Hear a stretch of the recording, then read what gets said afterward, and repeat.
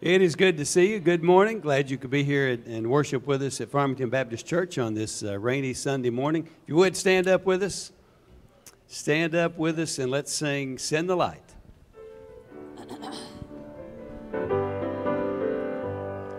There's a call comes ringing o'er the restless waves. Send the light, send the light. There are souls to rescue, there are souls to save. Send the light, send the light, send the light. The blessed gospel light, let it shine from shore to shore. Send the light, the blessed gospel light, let it shine forevermore.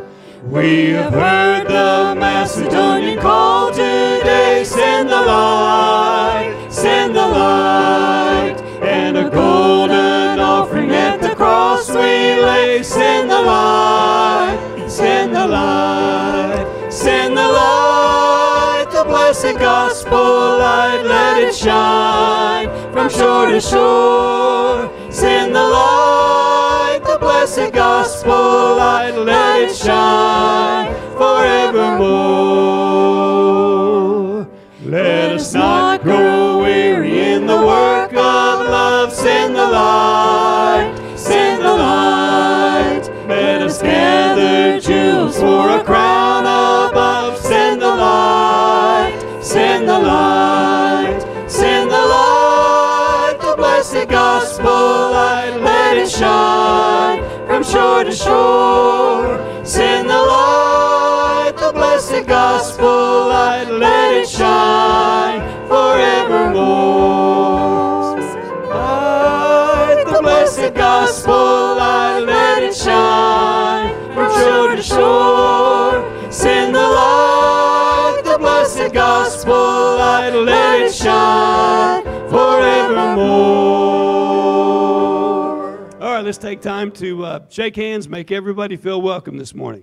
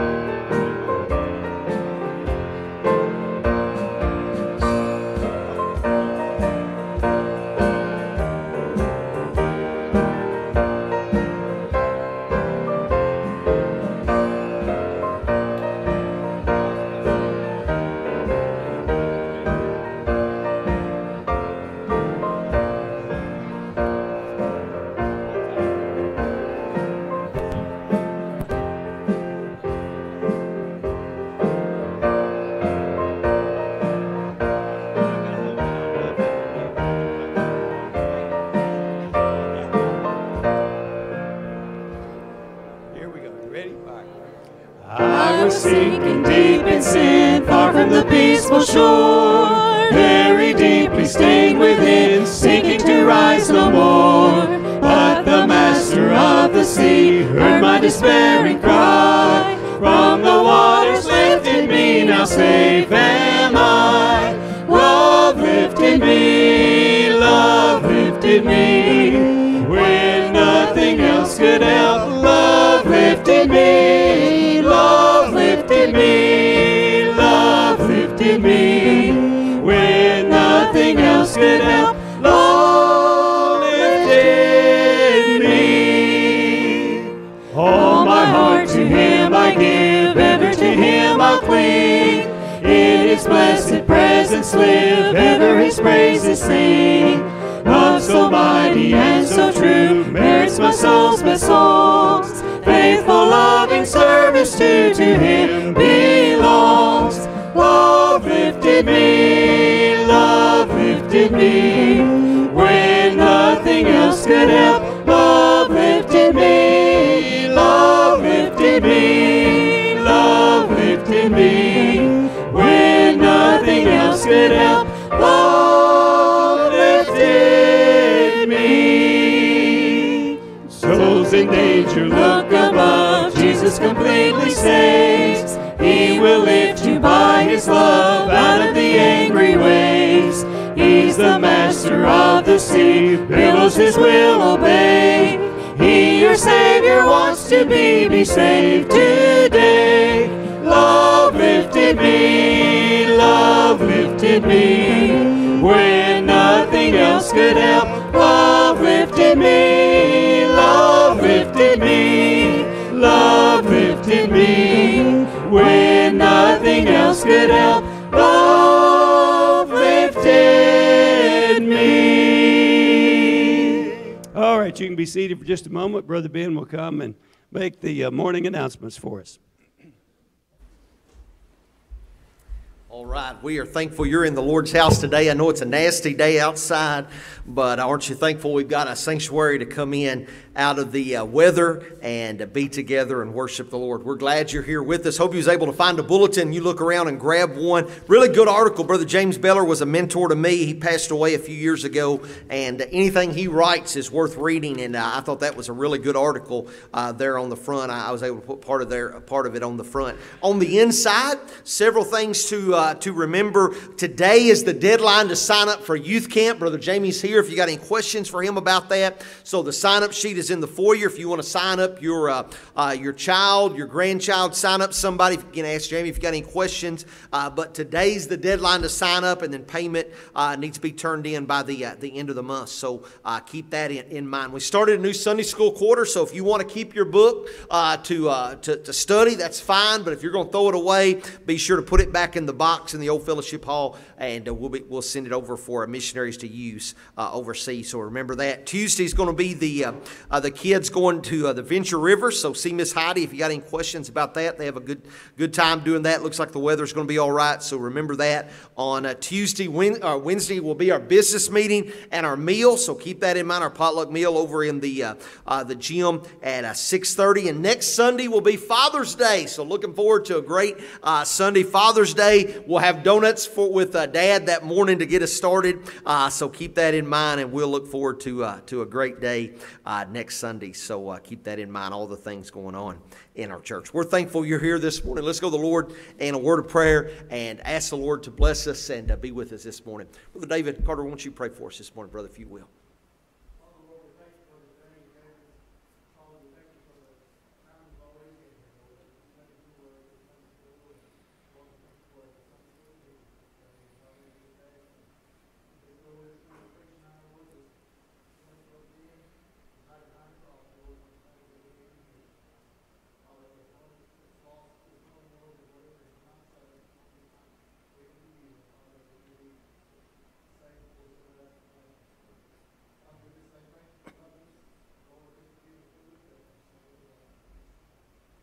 Amen. Brother Greg, you come, brother.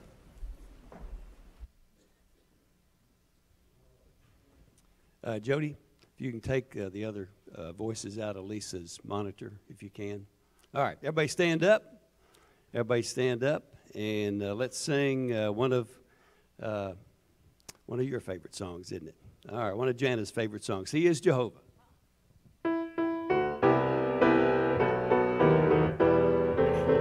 He is Jehovah, God of creation. He is Jehovah, Lord God Almighty, the balm of Gilead, the rock of ages. He is Jehovah, the God that healeth thee. Sing hallelujah, sing hallelujah, sing hallelujah, sing hallelujah. He is Jehovah, Lord God Almighty. He is Jehovah, the God that healeth thee. He is the great I am, the God of Abraham. Jehovah Shalom, the God of peace I am, the God of Israel, the everlasting one. He is Jehovah, the God that healeth thee. Sing hallelujah, sing hallelujah, sing hallelujah, sing hallelujah. He is Jehovah, Lord God Almighty. He is Jehovah, the God that healeth thee. He's your provider, Jehovah Jireh, God of salvation, God of Messiah. The Son He sent to you, He testified of Him. He is Jehovah, the God that healeth thee. Sing hallelujah, sing hallelujah, sing hallelujah, sing hallelujah. He is Jehovah, Lord God Almighty. He is Jehovah, the God that healeth thee. Sing hallelujah, sing hallelujah, sing hallelujah, sing hallelujah. He is Jehovah, Lord God Almighty. He is Jehovah, the God that healeth thee. Amen, amen. Well, Miss Lindsay Weeks is going to bring the special for us here in just a moment. Let's finish up with a song called He Is Here.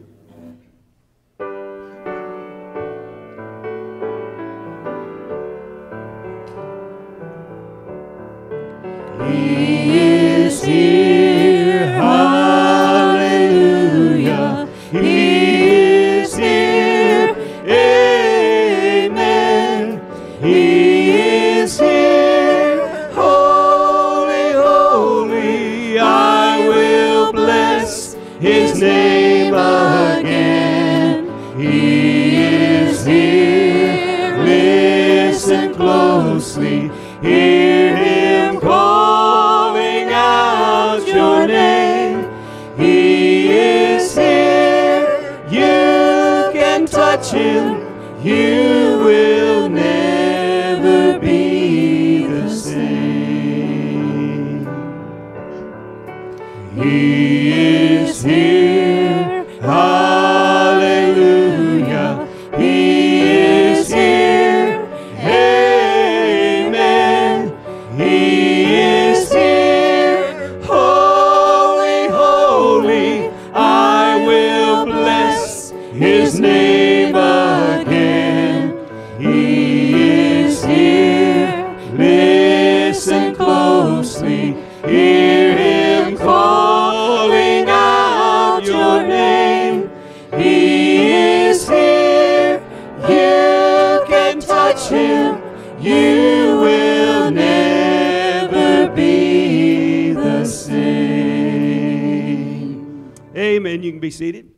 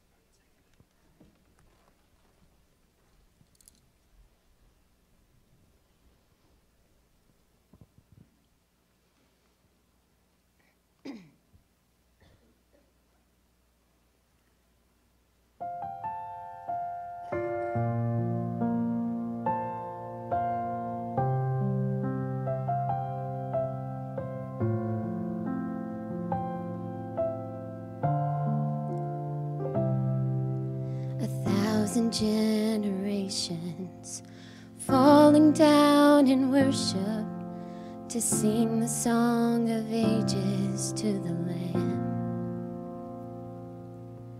And all who've gone before us and all who will believe will sing the song of ages to the Lamb. Your name is the highest. Your name is the greatest. Your name stands above them all.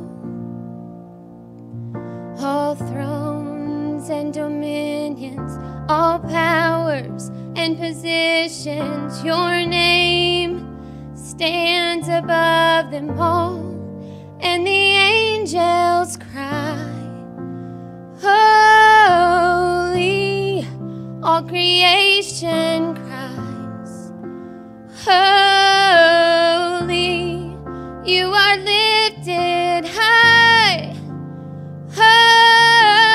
holy, holy forever.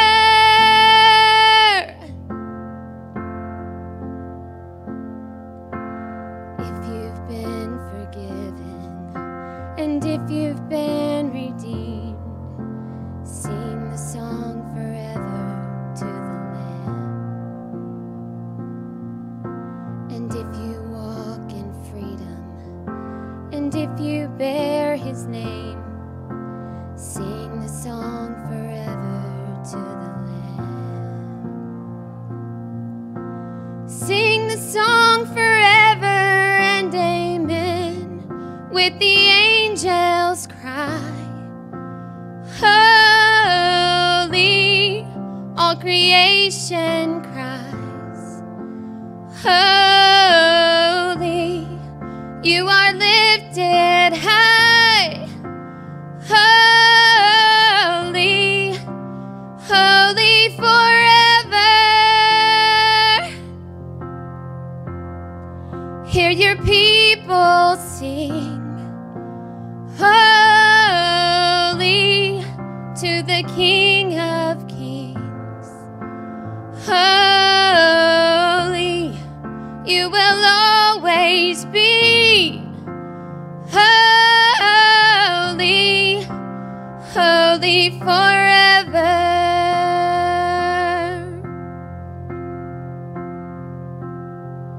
Your name is the highest. Your name is the greatest. Your name stands above them all. All thrones and dominions, all powers and positions, your name stands above them all. Your name is the highest. Your name is the greatest. Your name stands above them all. All thrones and dominions, all powers and positions, your name stands above them all. And the angels cry, holy. All creation cries, holy. You are lifted high, holy, holy forever. Hear your people sing, holy, to the King of Kings. Holy, you will always be. Holy, holy forever. You will always be. Holy,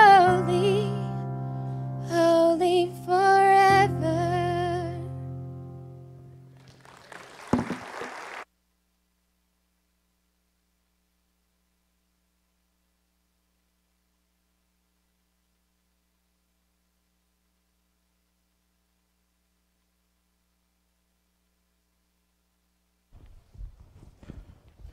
All right. Everything God does is good. Everything God does is right. And God is holy, holy, holy. We appreciate Miss Lindsay singing that song for us this morning. We're going to be in the book of 1 Samuel chapter number 7 this morning. Hope you have your Bibles with you. 1 Samuel chapter number 7.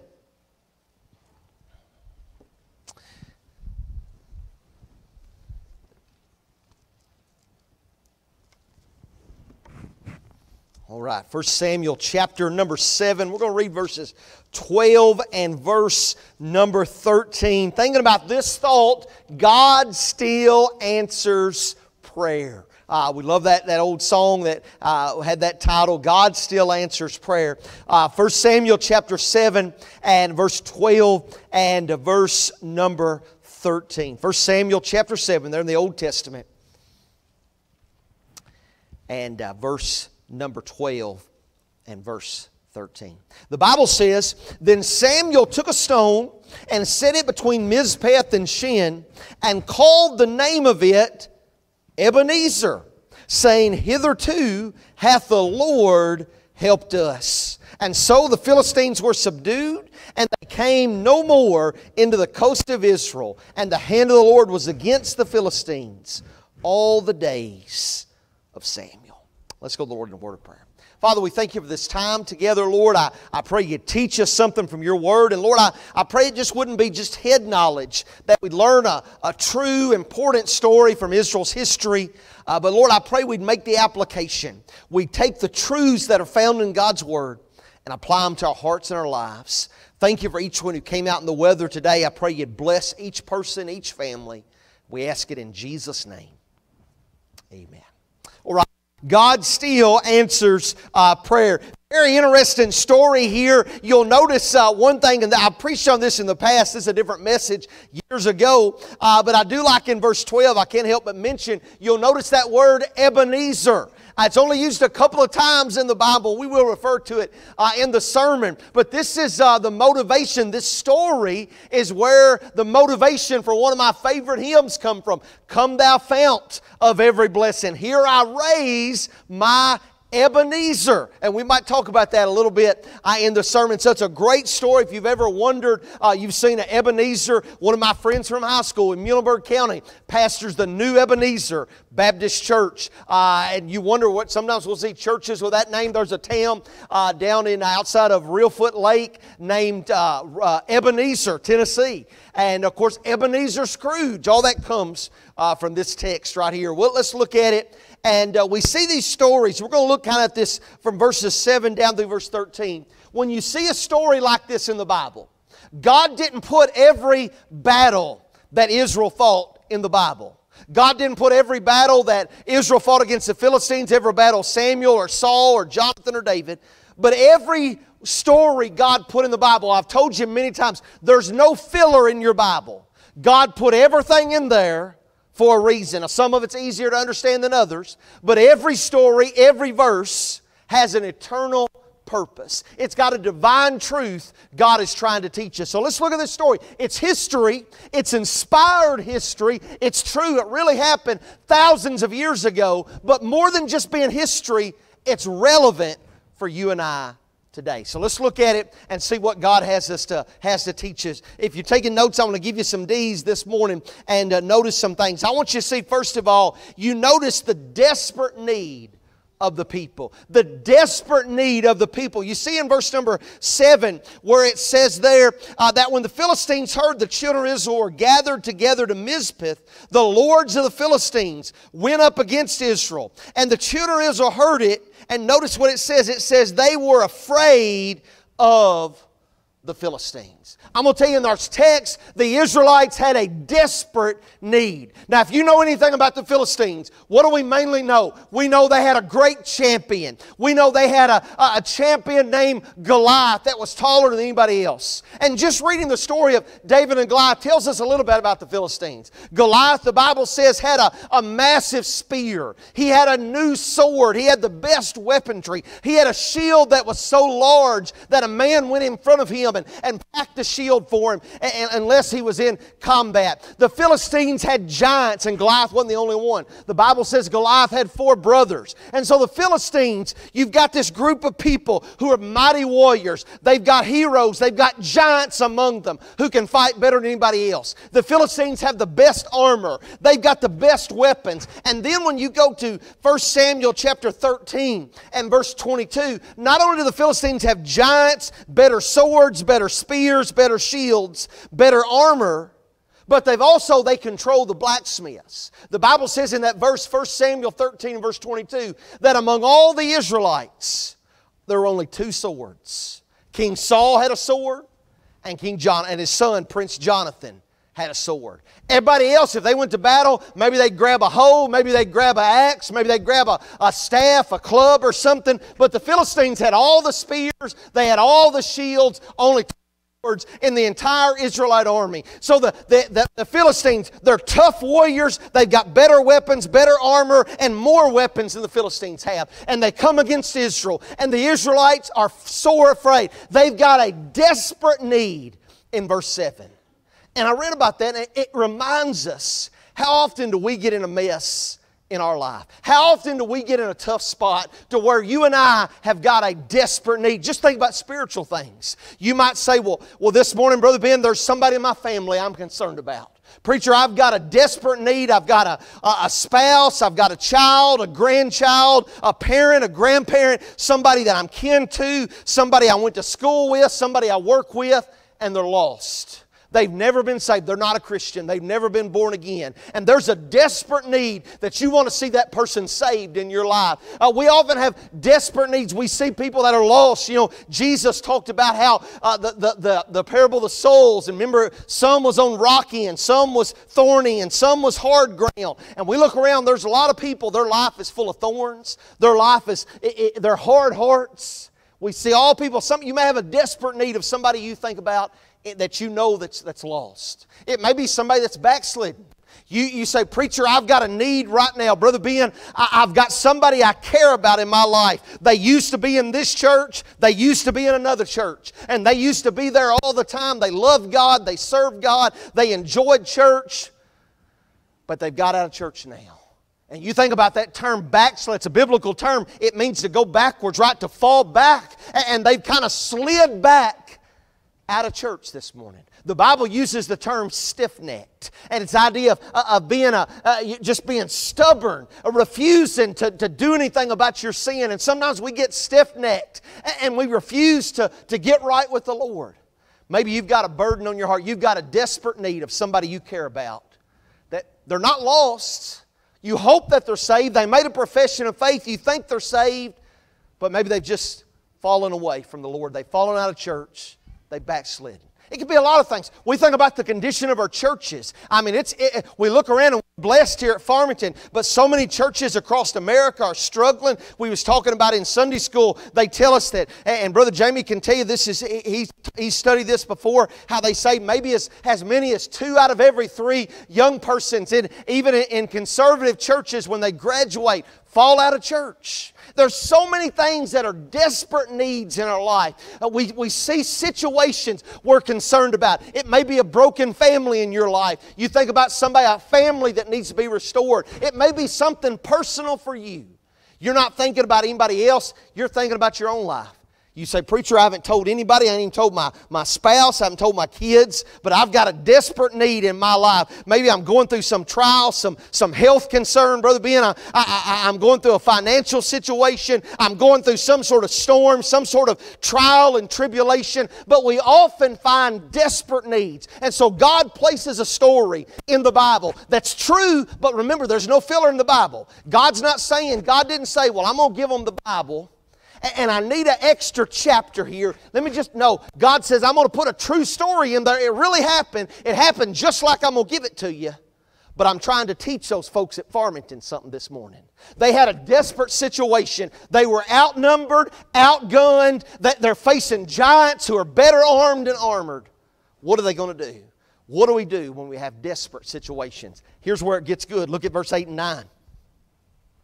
Not only the desperate situation, the desperate need, but the answer there, the second point, all of them start with the letter D, diligent prayer. I love verse 8 and 9. Here's the key. It says, and the children of Israel said to Samuel, cease not to cry what's he talking about? Not to whine, but to pray. Cease not to cry unto the Lord our God for us, that He will, underline that word will in your Bible, that He will save us out of the hand of the Philistines. And verse 9, the last sentence says, Samuel cried unto the Lord for Israel, and the Lord heard him. I'd almost underline those last couple words in verse 9 as well. God heard his prayer. We see the diligent prayer. What do we do when we're desperate situations, when we've got desperate need? It's why we title the sermon, God Still Answers Prayer. We pray about it. The people went to Samuel and said, Samuel, it's a mess. The Philistines are coming. We're outnumbered. They got better weapons. They got giants. What are we going to do? Samuel, pray for us. Now, it's all right to have people pray for you. When you get in a situation, ask Brother Ben or ask somebody else you've got confidence in. That's fine to pray for us. But remember, Samuel's the priest. Samuel is there in the Old Testament. We're in the New Testament era. Jesus is our high priest. And what's great in the Old Testament, you needed somebody sometimes to pray for you, to intercede for you. But now, every one of us, we can go straight to God, right? The Bible says we're a royal priesthood. They had to have Samuel pray for them in the Old Testament. Today, we go straight to God, right? If you've got a desperate need, you can cry straight to God. You don't need a man, a church, a person. Jesus is the only in-between you need. If you know Jesus as your Lord and Savior, you can go pray and go straight to God in prayer. They cried out to Samuel and said, Samuel, pray for us. And I love what we see in the verse. They said, Samuel, pray that God will answer our prayers. Now, the idea of an Ebenezer, you've wondered about that song, you've heard it, Baptists love that song, written by a Baptist preacher, a Baptist historian, Robert Robinson, very interesting guy. Here I raise my Ebenezer. The Ebenezer was a memorial stone. It was a stone of remembrance. When they win the battle, Samuel says, I'm going to put a rock here, and this rock is the Ebenezer stone. And I want everybody, when they see it, to be reminded God gave us the victory. And so the Ebenezer, it's a way of remembering. And I think in a way, they had an Ebenezer.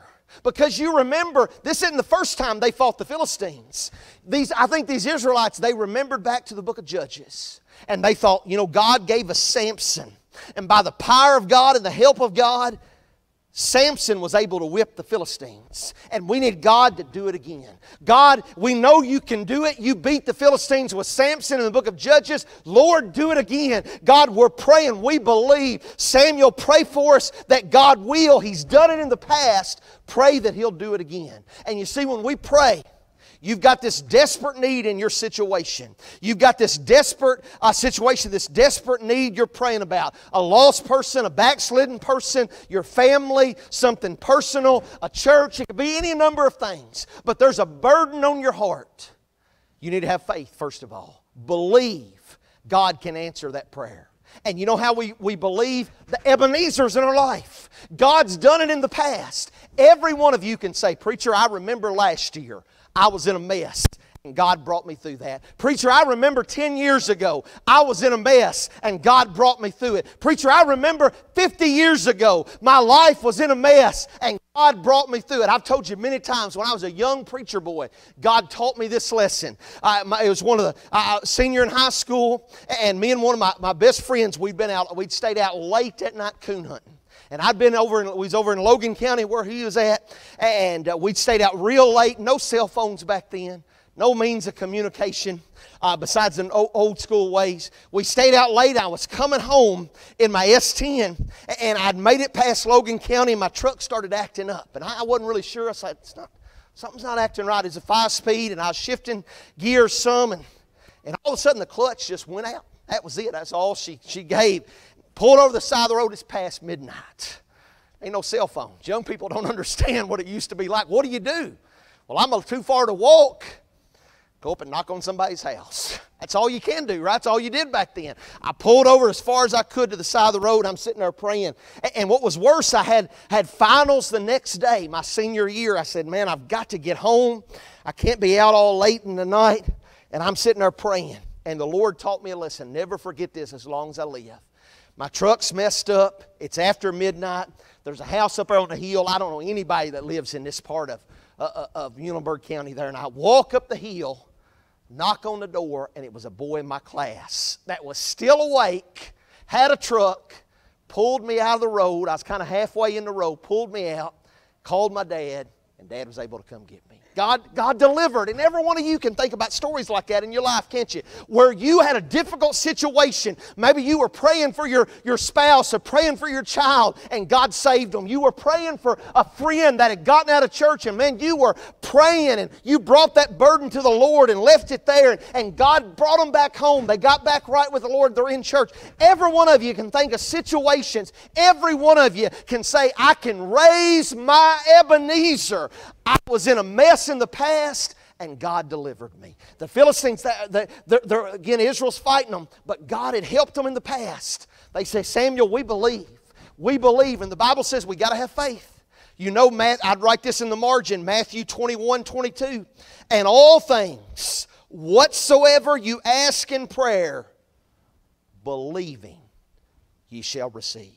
Matthew 21:22. And all things, whatsoever you ask in prayer, believing, you shall receive. Of course, Genesis 18:14 says, is there anything too hard for the Lord? There's not.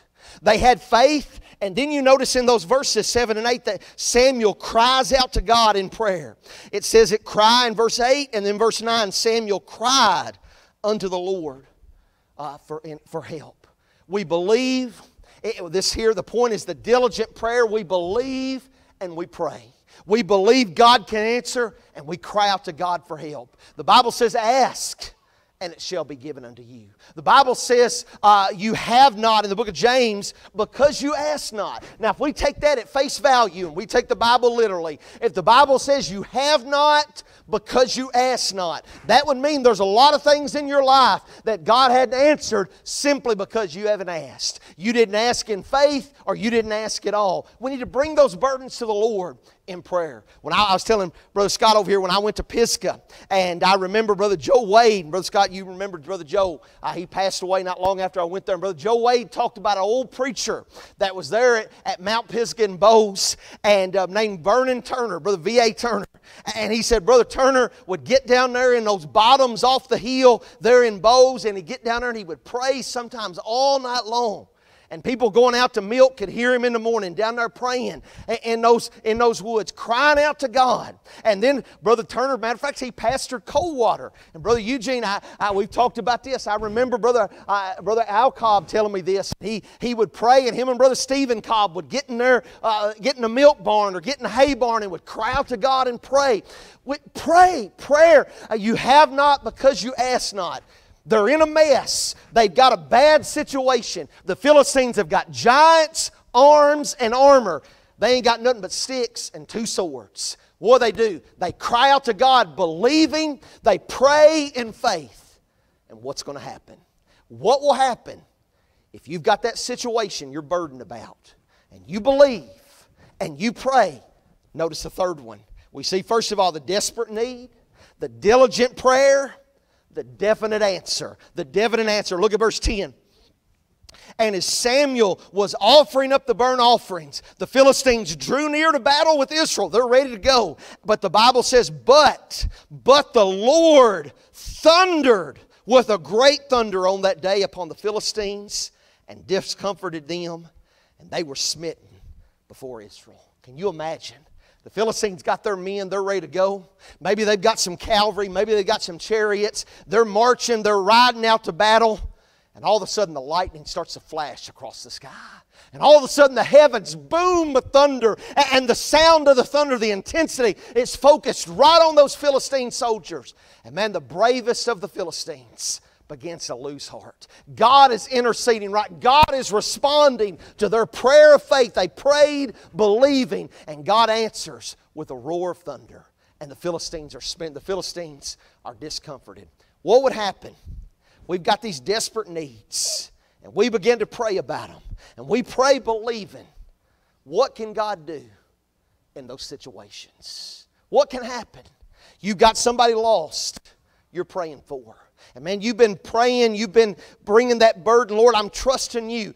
Is there anybody that we know that God can't save? God can save anybody. Nobody is too far gone, right? God can bring anybody back. You want something good to read this afternoon? You go online, and there's a great article from about 15, 16 years ago called "The Devil Got Saved." I love to tell this story. I've told it years ago. But it's about the salvation of General Nathan Bedford Forrest. They called him the Devil Forrest. And you talk about a great general, and nobody knows the rest of the story. Everybody knows part one, but nobody knows part two. Man, Forrest was a great general. He was so great. General Patton, the great tank general who defeated the Nazis in North Africa and France. We just had the anniversary of D-Day. General Patton learned a lot of his military strategy by reading and studying the campaigns of Nathan Bedford Forrest. Forrest was a great man. He was down here at Donelson, and the Union Army had him surrounded. The Confederates said, "I guess we're going to have to surrender." And Forrest said, "Here's a creek. The creek's overflooded, but me and my men, we're not surrendering." And every one of them just rode across the creek and made it out. He would tell his men when they would go into battle, you talk about a motivator, he'd be a great basketball coach. He would go to his men, and there'd be he had, of course, a lot of Graves County men, and he'd go to the Kentucky guys, and he'd say, "I want the Kentucky boys to be the first one to hit the other side." And he'd go to the Tennessee guys, he'd say, "I want the Tennessee boys, you be the first one to hit the enemy." He'd tell every unit that, and they'd fight just unbelievable. Forrest, so during the war, he was married to a preacher's daughter. Wasn't a Christian, never made a profession of faith. Has a child, as a teenager, as an adult. 30 times, now you think about this, 30 times during the Civil War, his horse was shot underneath him. 30 times, a bullet or a piece of shrapnel from a cannon killed his horse, but he lived. People would ask him about it. He said, "My wife back home's praying for me." And he wasn't an atheist, he wasn't agnostic, he'd just never come to that point where he put his faith in the Lord. Again, a lot of problems with Forrest. We all know that. He's a lost man. What do you expect? After the war, he goes back to Memphis. His wife, remember, she's a preacher's daughter. She's going to church every Sunday. She loves the Lord, believes the Bible, keeps on inviting her husband, "Why don't you come? Why don't you come?" Some of Forrest's, the men that he served with had gotten saved, and they began to witness to him and tell him about the Lord, and he starts going to church. First time in his life since maybe he was a boy. And he goes one Sunday to a church down there in Memphis, and that Sunday the preacher preached on the house built on the rock and the house built on the sand. The rock is who? The rock of ages, Jesus. Build your house on the rock, you'll be all right when the storms come. You build your house on the sand, anything else other than Jesus, and the waves are going to bring it down. And the preacher preached that morning and asked everybody there, a huge congregation in Memphis, said, "Are you built on the rock, or is your life built on shifting sand?" After the service, Forrest grabbed the preacher by the hand as they were shaking hands and said, "I'm a fool. My life is built on the sand." And that night the preacher went and visited him at his home. Nathan Bedford Forrest, the devil, old Forrest that they called the Devil Forrest, got saved. Now if God can save Nathan Bedford Forrest, is there anybody around God can't save? I mean, the Bible, we read and we pray with faith. We pray believing, "Lord, I'm praying for my spouse. I'm praying for my child. Lord, I'm praying that you'll bring this person I know that maybe they've been saved, but they've drifted away. They backslid like Peter did when he denied the Lord. They backslid like John Mark did when he left Paul and Barnabas on the missionary trip." We pray, "Lord, bring them back home." We pray with faith, believing, crying out to God, whatever the situation is, that God might bring your family back together. God might restore your family. In your personal situation, how many personal situations can you think of in the Bible where people prayed and God answered? Hannah had a personal situation, trouble and trial in her life. She prayed, God delivered her. Elijah had a personal trouble in his life. He prayed with faith. God delivered him. David had personal trouble after trouble, giant after giant. He prayed and God delivered him. Esther had trouble in her life personally. She prayed and God delivered. We could go all day with this. And the Bible says God is the Alpha and the Omega. He changes not. So if God helped all those people in the Bible, what about you and me? The Lord doesn't change. He's the same yesterday, today, and forever. Why doesn't God help us? You have not because you ask not. And whatsoever things you ask in prayer, believing, ye shall receive. we've got to pray. We've got to take that situation and bring it to the Lord in prayer. So many examples I could give you. Robert Robinson, the man who wrote this great hymnal. You've heard of George Whitefield, the Billy Graham of the colonial America. And Robert Robinson was a lost man. He went to hear George Whitefield preach, and he got saved, and he tells his testimony in stanza 2 when he says, "Here I raise my Ebenezer, hither by thy help I've come, and I hope by thy good pleasure safely to arrive at home." And here's his testimony. He says, "Jesus sought me when a stranger, wandering from the fold of God, He to rescue me from danger interposed His precious blood." You remember when Jesus sought you, when Jesus found you, and Jesus saved you. We pray in faith. Let me share this and I'll be done. You notice, last one, this is just real quick, the deliberate response in verse 12, where it says there in verse 12 and 13, and really in verse 11 actually, in verse 11 it says, "The men of Israel went out of Mizpeh and they pursued the Philistines and smote them." Israel didn't quit. God answered, and they stepped up and they chased the Philistines all the way back to their land. Don't quit. God's going to answer. You keep on praying. What's the application for this text? You keep on praying. Don't you quit on God. Maybe you need to get back in church more active. Lord, you're working. God, you're at work around me. I want to pray. Lord, I'm concerned about my family. I'm concerned about my friends. Get back in church with both feet. Maybe you need to join a New Testament church. Make that commitment where, hey, I want to be a part of this church. I want to be here and committed to the Lord and serve Him through this local New Testament church. But they didn't quit on God. Don't you quit either. You keep on praying. Maybe you need to start praying. But you keep praying for those desperate situations, those desperate needs you've got in your life. Whatever they are, we've all got them. You pray and you believe, and God will answer. Maybe you're here this morning. Maybe somebody's been praying for you. You've never been saved. How's a person get saved? Walking the aisle don't save anybody. Shaking the preacher's hand don't save anybody. Getting baptized isn't what saves anybody. Taking the Lord's Supper doesn't save anybody. Getting your name on a church roll, that's not how we get saved. We get saved by crying out to the Lord in faith. You remember the jailer man? Matter of fact, the Bible says there in Acts 16 that Paul and Silas, they'd been praying. And they were praying with faith. Lord, we're in the jail. God, we're praying you'll deliver us. And God not only got them out of jail, God saved the jailer man and his whole family in doing it. But that jailer man, Paul tells him, and the jailer said, "What must I do to be saved?" And Paul says, "Believe on the name of the Lord Jesus Christ and you'll be saved." That's how we get saved. Has there ever been a time in your life that you cried out to Jesus in faith? You said yes to the Lord. Lord, I know I'm lost. I've never been saved. You've not always been a Christian. None of us have always been Christians. You've got to be saved somewhere along the line. Lord, I want to be saved. I want you to come into my life today. I know I'm a sinner. I know you're the Savior. Lord, I believe today.